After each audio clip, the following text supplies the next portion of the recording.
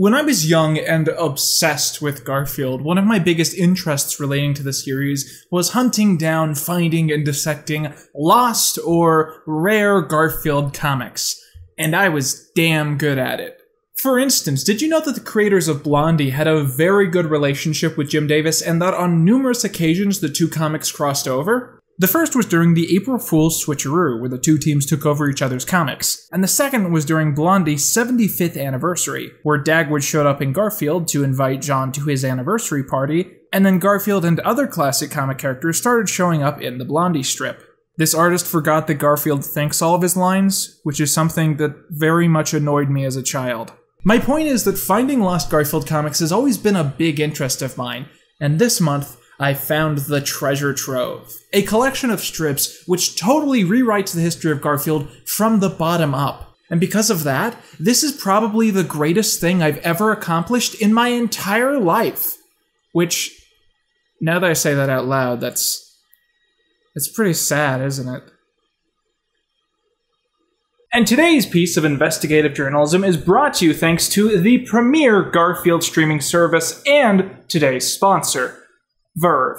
Go to verve.co/Quinton or check out that link in the description to get a totally ad-free 30-day trial of Verve Premium. Once again, that's vrv.co/QUINTON. So if you've been following the channel at all recently, you hopefully know that last week I released Arbuckle, a fan film based around my interpretation of the Garfield comic. I put a lot of Easter eggs in there that I really want you guys to find on your own, but my favorite detail was how we got Liz's G1 makeup on point. But the biggest detail, of course, was my use of Jim Davis's other work in sort of a meta fashion, specifically Gnorm Gnat, my favorite piece of obscure Garfield lore. Gnorm Gnat is a name that is pretty recognizable to most every Garfield fan because it's something that Jim Davis used to talk about a lot. Especially at the start of his career, whenever he was interviewed about Garfield, Jim Davis would always go on a tangent about this lost piece of work which just didn't make it. Gnorm has become synonymous with the old mantra of failure coming before success,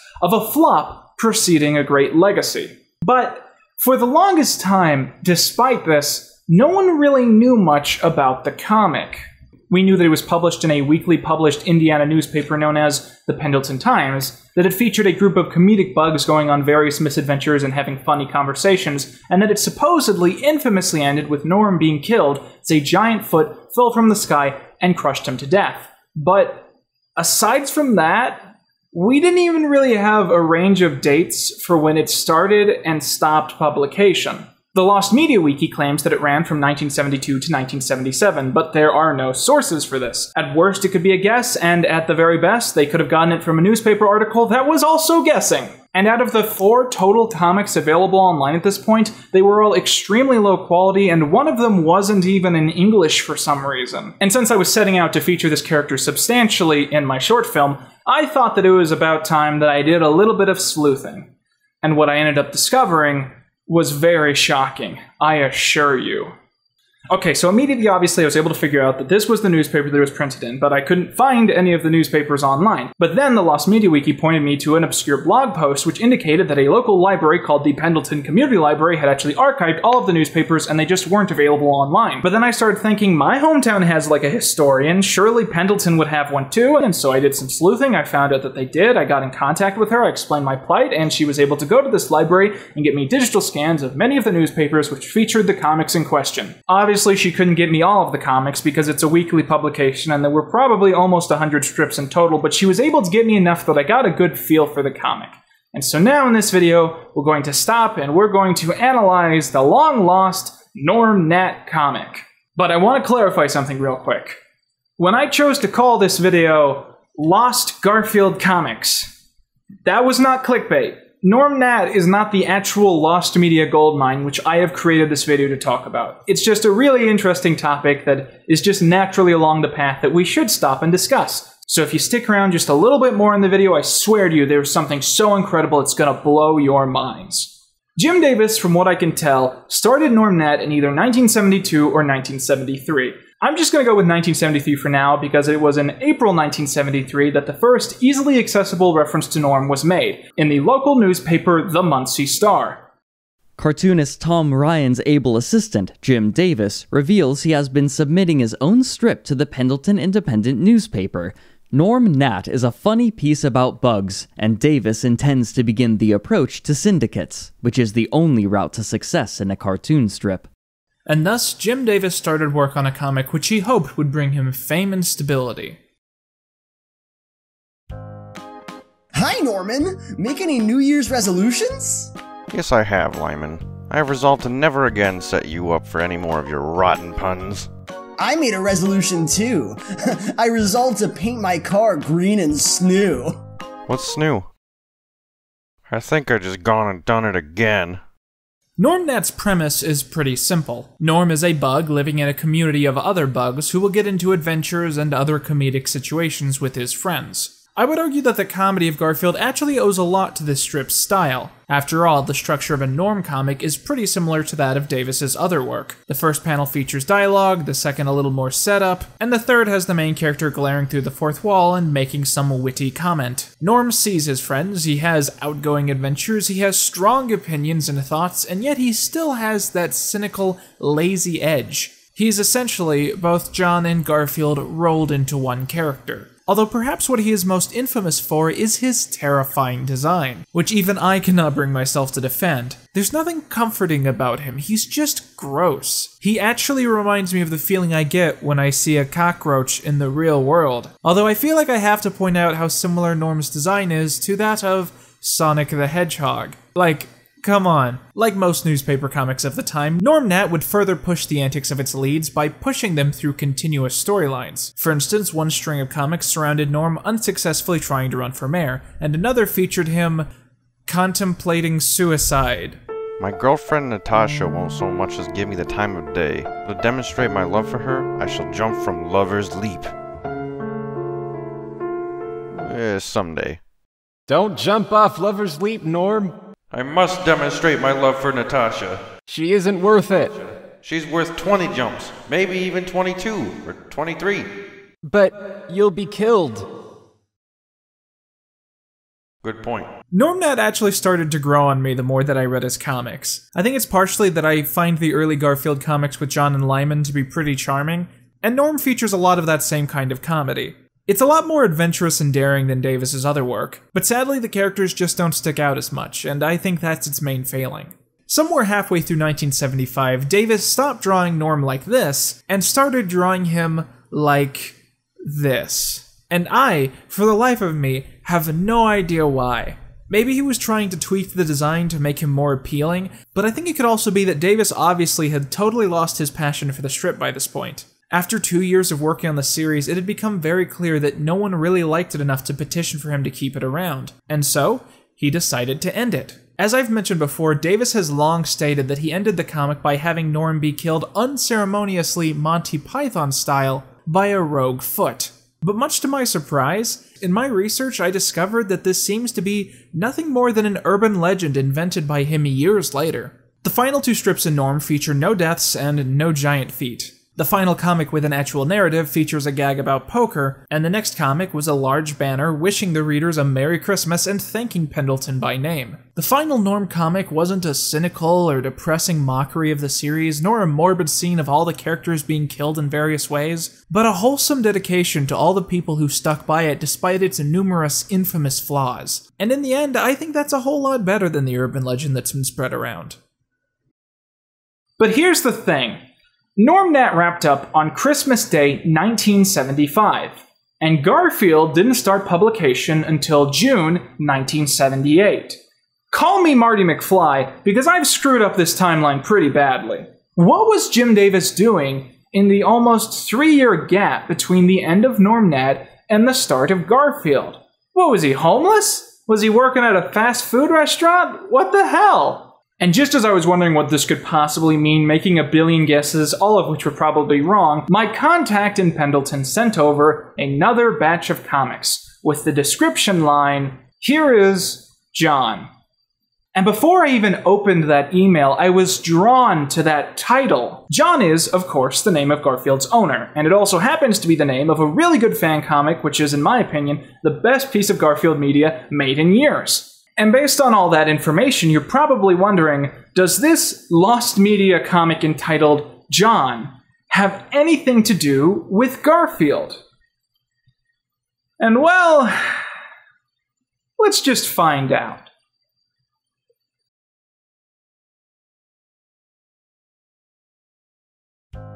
Hi there, I'm John Arbuckle. I'm a cartoonist, and this is my cat, Garfield. Hi there, I'm Garfield. I'm a cat, and this is my cartoonist, John. I'm at a loss for a word to describe this strip. Try turkey. Our only thought is to entertain you. Feed me! John is Garfield. It's the comic that Jim Davis did for the Pendleton Times after he got bored with Gnorm, which he continued to do through the start of 1978 until he was picked up nationally and he readapted each comic one by one. Garfield existed 2.5 years before almost every source ever has claimed, and no one has known about this for 40 years. Okay, this is why this is particularly exhilarating and exciting to someone like me. The Garfield fandom, as silly as it is to say, is based heavily in tradition. Whenever a character is introduced, usually with time, that date becomes the character's official birthday.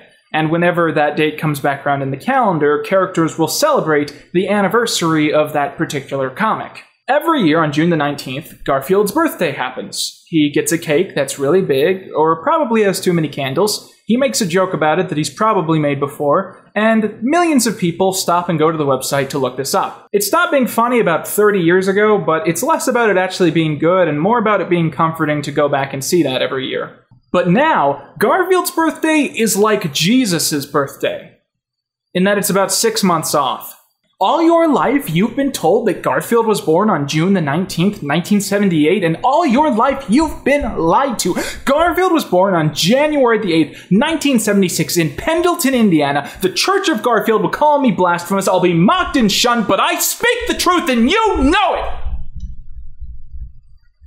it! So yeah, it's an interesting factoid to me. So let's stop and read some of these comics as we go through some of the best ones, and I give you my expert Garfield historian analysis, telling you everything you need to know about how the strip evolved from 1976 to 1978. The first thing we need to talk about isn't anything about these strips specifically, but instead just about the title, John, by Jim Davis. It's a little surreal to find out, 4 decades later, that when the first Garfield strip was released, the comic was actually named after the cat's owner. It's also sort of gratifying for me, because of my long history of describing John as the main character of the comic. It's just really cool to find out that the comic was literally named after him when it started.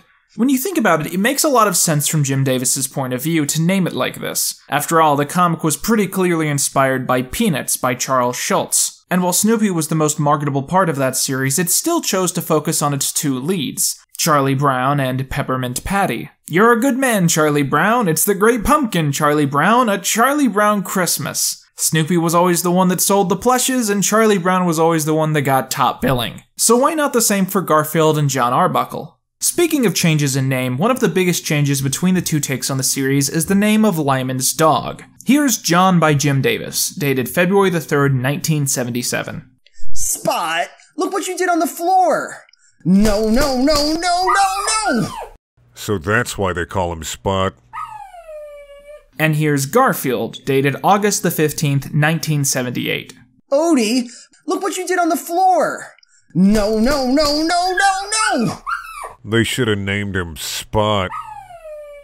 Isn't that just surreal? It's like watching 2 parallel universes play out at the same time. Yes, Odie's original name was Spot, something that Jim Davis changed because he realized that it was sort of a cliche in the world of comics. And it's crazy to look at this comic specifically, which was originally based entirely around making a pun out of Spot's name, only to see the punchline be bent awkwardly to try and make the pun still work in the new version. Here's another comic about Spot that was never fully adapted, which I'm including mainly because I think it's really, really funny.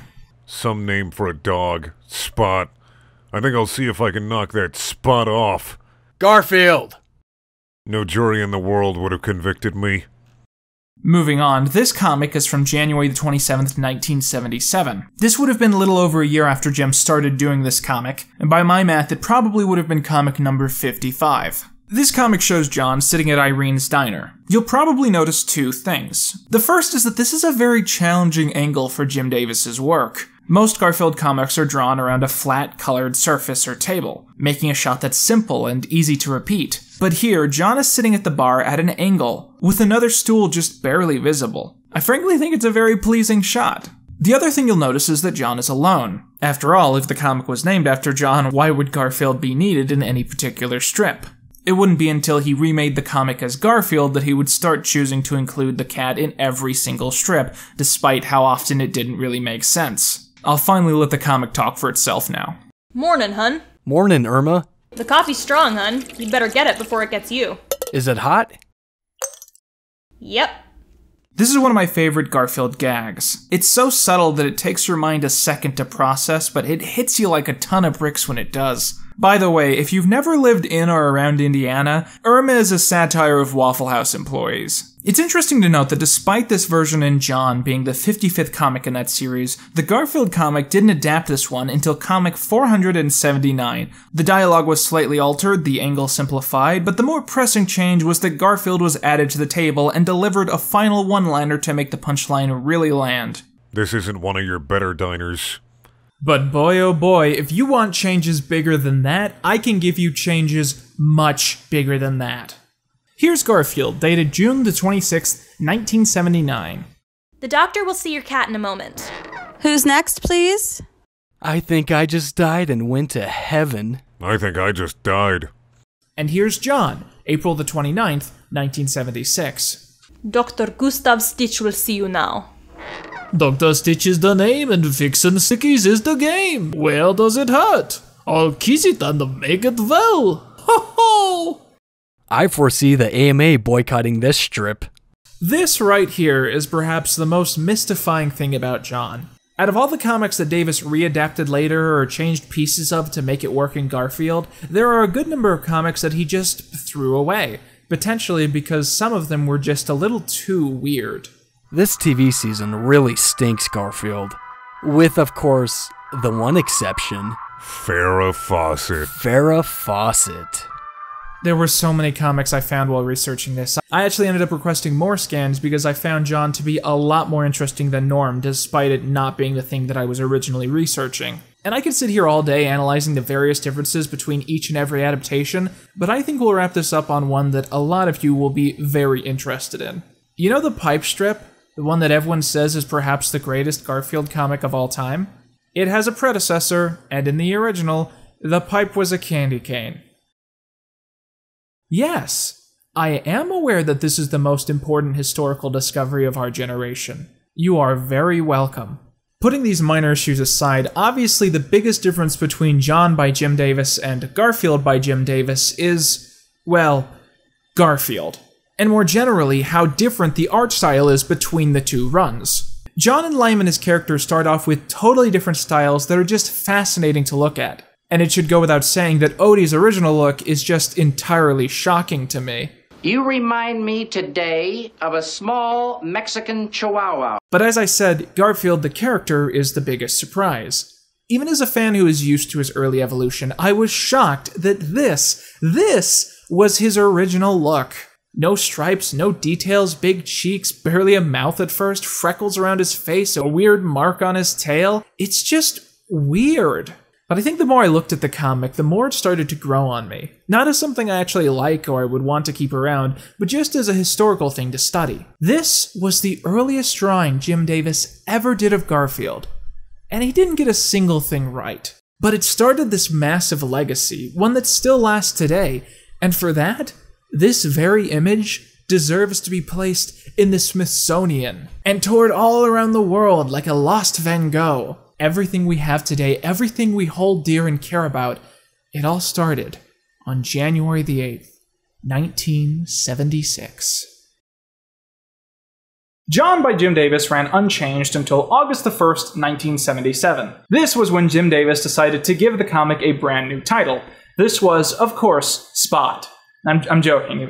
He calls it Garfield at this point. Garfield then continued to be printed in the Times through January 1978 before it disappeared suddenly. In March, an article was printed with 2 new comics showing a brand new design for Garfield. alongside the announcement that the cat would be leaving Pendleton for mainstream syndication. Cartoonist Jim Davis, a friend of mine since way before either of us was old enough to shave, finally had his attempts to get the cartoon strip syndicated come to a happy conclusion late in January when United Feature Syndicate called to announce their acceptance of Garfield and his friends. We owe our thanks to him for helping us brighten our pages with his artwork, and we wish him all the success in the world with Garfield and Friends. It's always nice to watch someone's dream come true. And that's the story of how Garfield came to be, all thanks to a small newspaper in a town called Pendleton, Indiana. People, I joke, and I kid, and I make the memes, as they say. But when I opened that email and I saw that attachment, and I realized that I was looking at the very first Garfield comic, which no one had seen in almost 45 years, all I could think was, I am the luckiest Garfield fan on the entire planet. And of course, my second thought was, why has this taken so long to come out? The main reason I did this as a video instead of just putting out a couple tweets is under the hopes that by making this, I can reach someone at Paws Incorporated. If you have any position of power at Garfield HQ and you are seeing this video by chance, I have only one thing to say to you. Release these comics. Oh, come on. People buy all kinds of Garfield books. They'll buy Garfield comic books that Garfield isn't even in. You think people won't be interested in buying a collection of long-lost rare Jim Davis comics? You could call it John and Norm before Garfield was Garfield. Or maybe just Garfield, the Pendleton Years. Make a big press release, blow people's minds. You know people would eat that kind of thing up. The ball is in your court, Paws Incorporated. The ball is in your court. On that note, I'm going to go ahead and leave a PDF in the description with all the comics I was able to get a hold of. I think it was about 40 or 50 in the end. And as you add this to all the Garfield wikis and websites across the internet, expanding and rewriting the history of the comic from scratch, you can go ahead and say that this was all made possible thanks to the amazing detective / genius, Quinton Reviews. And while you're on that Garfield high this will no doubt leave you on, why don't you go ahead and check out today's sponsor, Verve Premium. Verve is a streaming website that features a long string of your favorite shows, from Rooster Teeth classics like Red vs. Blue to the famous Harmon Quest. But its best feature is the classic series Garfield and Friends, now streaming at a quality unrivaled by other sources. And by signing up to Verve Premium, you'll get all of these channels totally ad-free with the ability to download many of them for offline viewing, and with exclusive shows available only to you through this service. And you can unlock all of this if you go to verve.co/Quinton. Once again, that's vrv.co/QUINTON. With that, I've been Quinton Reviews, and that's all you need. Oh, it's so hot!